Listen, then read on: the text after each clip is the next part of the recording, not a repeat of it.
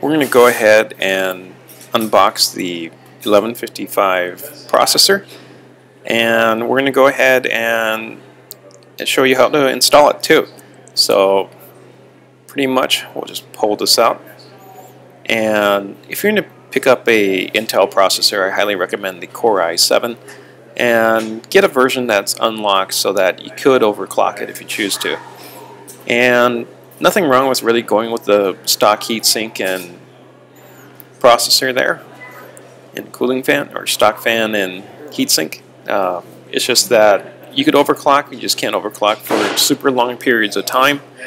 The chip is what's referred to as socket A. Whoops, and I just dropped the chip.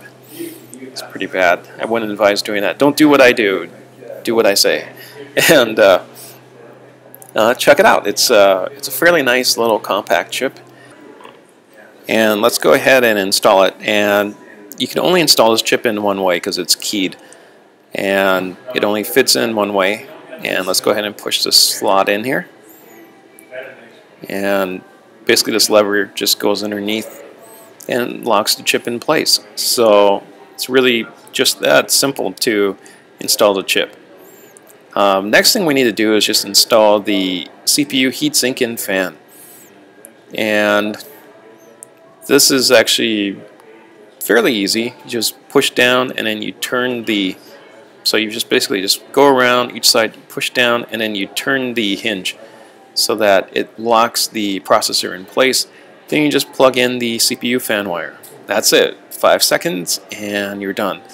So really simple. But I just want to just show you one more thing here, in that you should also inspect the bottom of the board to make sure that the heatsink and fan are actually going down in place.